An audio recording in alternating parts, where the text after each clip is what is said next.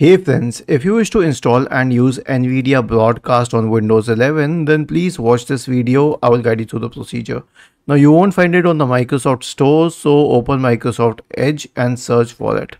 And when you search for it, here's the option for Nvidia Broadcast. And now click on download now and then click on open. It will start installing. Once it has installed, you'll have to agree and continue and then click on next and it will start installing.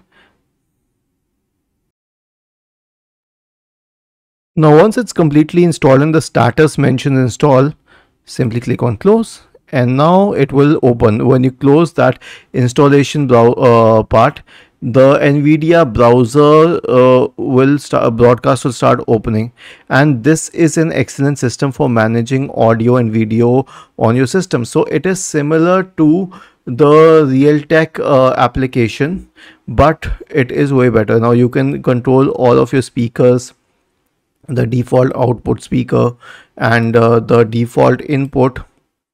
For example, I can change it to this one for all games, and you can change effects, like you can use it to remove noise, and then you can also use a camera. You can change the default camera.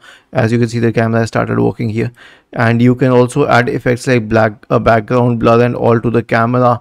And this can be used for a lot of things, like you can add this to many other applications, not just games. Was this helpful?